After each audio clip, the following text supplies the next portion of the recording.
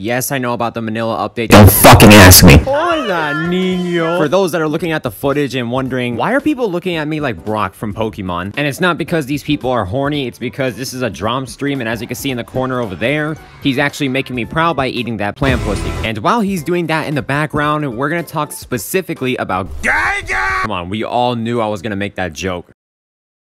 I haven't seen Godzilla vs. Gigan, so I don't know much about that movie. But what I do know about Gigan is that he's a bitch for leaving Megalon. And it's actually a pretty cool design for a monster, even though the stomach circular saw thing looks kind of painful. I even make him Verret for my jokes. Which, speaking of Verret, buy a Lancia remodel when?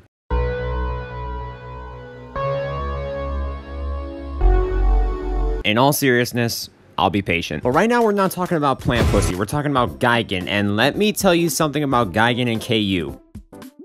I was honestly at a loss for words.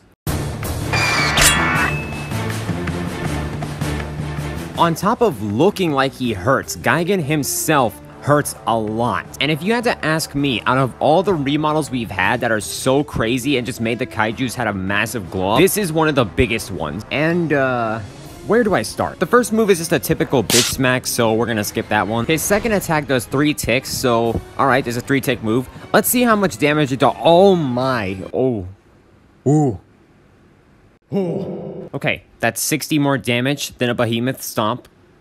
Let's just keep going. The third move basically makes you become a walking chainsaw, so not only is pressing 3 a good attack, but I recommend using it for building farming and also using it to mow the lawn. His fourth move makes him do a smash attack, and that does a beautiful 725 damage. Look, I don't know if I made it clear, but if I haven't, I'll explain it for you right now. This thing was built for melee combat, and by far the best moves you can use is Pulverize and Rend. Doing the superhero landing with Pulverize, which you know what I'm talking about, everyone does it. Combining that with Rend and hitting all 3 ticks, you get a terrifying 1,685 damage. I think you guys get it, especially when you can fly. You can just fly away, come back, and deal the same amount of damage. Even though I'm fighting Manda and he has the ability to stop you from flying with his Whirlpool, I can easily escape by pressing 3, and then use my beam automized to cut his health in half. And that's what Gigan is built for, cutting things in half, like this Thermo Godzilla, or as I call it, Tomatozilla. There is no limit to my power!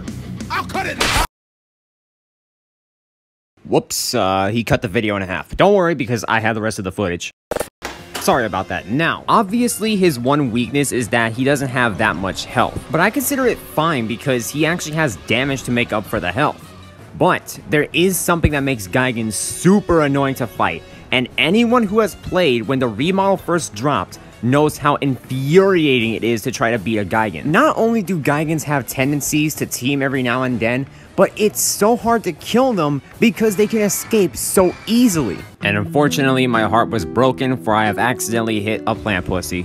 And even though one of my viewers is saying ahoy to me, I was too blind to see it because my heart was shattered. Not only does his third attack help you escape from fights, his V move is also built from it, which is basically the smoke bomb from Cuphead. And yeah, I don't think I have to explain this. You could literally just dodge almost any scenario. So yeah, overall, Gigan is a good kaiju, but how much does this cost? Because it sounds like it'd be really expensive.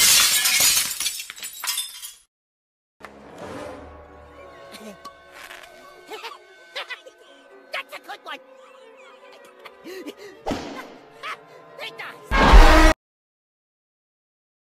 Hey, I'm in New York City! No, I'm not. Yes, I am. No, I'm not. Yes, I am. What's going on here?